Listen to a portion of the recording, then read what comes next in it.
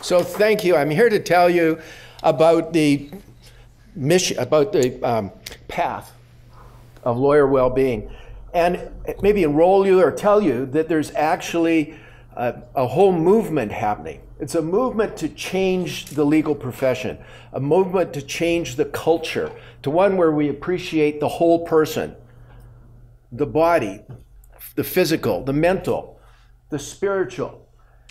And we honor that because that's what brings competence. That'll help us be better lawyers.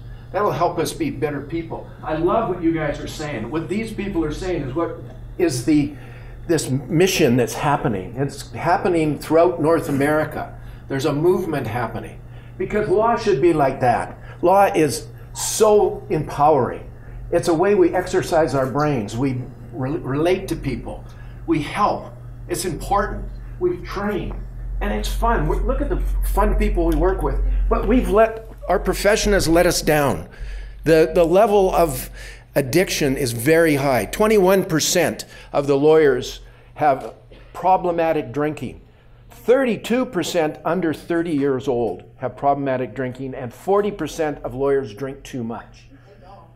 28% of lawyers have serious depression, 19% serious anxiety, and what's really, I know this is true, 60% report having had problems as a result of anxiety. That's a profession that's having a problem. But the real problem that came out from this study is that only 7% of the lawyers who know they have a problem with substance use get help. 30% who know they have a problem with depression get help or anxiety. And most of them go to a doctor and get medication because of stigma. There's a stigma that says you gotta be strong. You gotta be strong. You can't reach out for help. You dig in. You put your head down, you go. You do none of the things that these people say. You certainly don't share your stories, don't share your wounds. You just push on. And then, you know, when you're finished all that hard work and you've driven yourself to exhaustion, you can go relax. Have a drink. Drinking is encouraged. There are people who I know who feel left out because of it, but it's a way to socialize. And by the way, 1 in 5 lawyers have a problem. Probably one of these is a person with a substance use problem. But what we think that's an alcoholic. That's what our culture thinks. That's what we think in the law. And I've had so many clients come in to me and say, I don't have a problem. I'm not an alcoholic. That's an alcoholic. I'm not getting help till I buy a dumpster. And they say, I'm not getting help for mental health because people will think I'm broken. They'll think I'm broken and they'll shun me.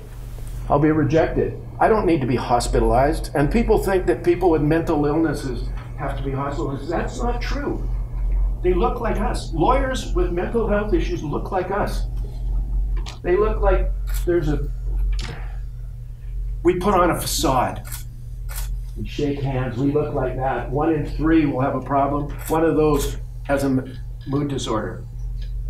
But you know, we look good, always. So we smile, and then we go off by ourselves and suffer. We need to change the profession and have a profession where seeking help and reaching out is the norm. We encourage all these great things that these people have said. We need a movement, like the women's movement, like the gay movement. All lawyers have to come together, all aspects, and consistently over time, persistently say, hey, we're valuing the whole person. There was as a result of that study, the American Bar Association and 9 other organizations got together and created a report that sets out a pathway to create this cultural change in which we get together all the main players and we start each part plays a part. And we can go from this terrible challenges we have. It's not just the substance use and the mental health, it's lack of job satisfaction. It's other health issues. And law should be incredibly rewarding, satisfying, meaningful, remunerative. It's a fabulous way to make a living. And we need to have a culture that invests. We invest. The most important thing we can invest in is ourselves, as in people. That and lawyers of an occupation, that's all we got, folks. That's it. We're it. Let's invest, and we've got 5 steps. We've got to get everybody together. We've got to start to destigmatize help-seeking behaviors.